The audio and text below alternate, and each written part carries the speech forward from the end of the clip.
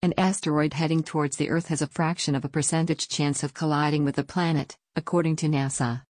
The space agency said that the asteroid, called 2018 VP1, has a 0.41% chance of hitting the Earth, and could strike on November 2, the day before Donald Trump and Joe Biden face off in the U.S. presidential elections.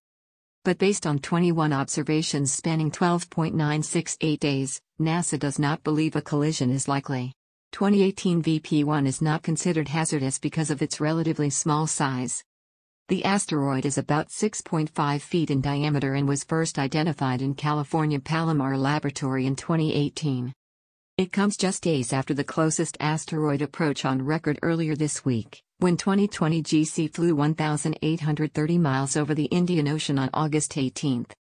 The asteroid was small, roughly the size of a large car, so would most likely have broken up in the Earth's atmosphere anyway without causing harm. Paul Chodas, director of NASA's Center for Near-Earth Studies, said, "It's really cool to see a small asteroid come by this close, because we can see the Earth's gravity dramatically bend its trajectory. Our calculations show that this asteroid got turned by 45 degrees or so as it swung by our planet." This asteroid was discovered in September 2003 by astronomers of the Lowell Observatory Near-Earth Object Search at Anderson Mesa Station near Flagstaff, Arizona, U.S. Its radar images revealed its shape to be like a hippopotamus wading in a river. It flew past Earth on December 22, 2018, its closest approach until 2070.